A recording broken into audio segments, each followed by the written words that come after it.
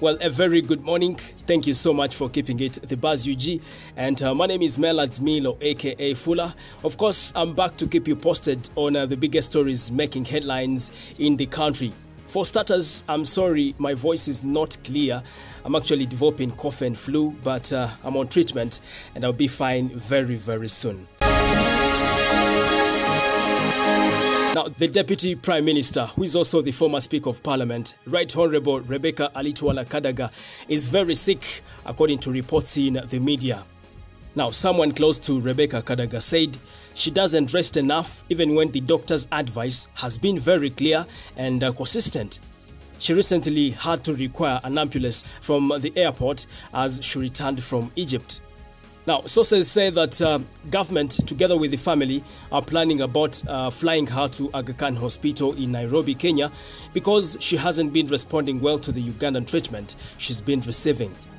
Well, that's the latest update coming in from Right Honourable Rebecca Kadaga's camp. And right here on the Buzz UG, we wish her a very quick recovery. Well, another student from Makerere University has died, and this one has been identified as Titus Kasango. He passed on from Zambia Hospital, and reports indicate that he was involved in an accident and he's been in ICU for quite some time. Well, it should be remembered that last month, Makerere University lost another student identified as Edgar Williams, who succumbed to sickle cell disease. May their souls rest in peace. Now, the widow to the late Dr. Paul Kawanga Semugerere yesterday disagreed with government to make a gun salute in honor of the deceased. Well, she said her husband was a man of peace who never believed in guns, and therefore she wouldn't consent to the gun salute. Peaceful march to the church to bury my husband.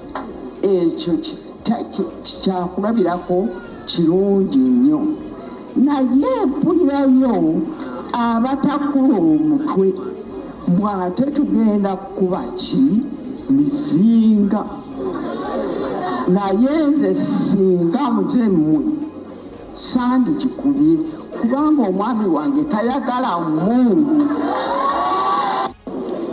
Olunaku lwajjo twali twogedde gun salute 3 naye etteeka ligamba atuuse ku level eya Prime Minister bamuwa gun salute 17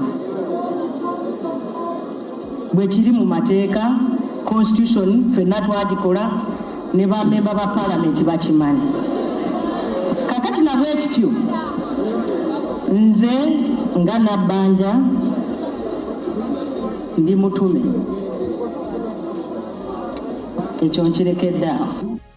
Well, there you go. That is the Prime Minister of Uganda, Right Honourable Robina Nabbanja, responding to the widow.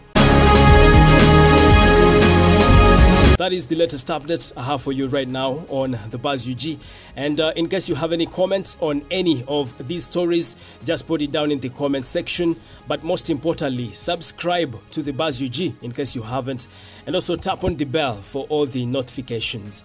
My name is Melad Milo, aka Fuller. And it's a bye for now. Thank you. Audio Jungle.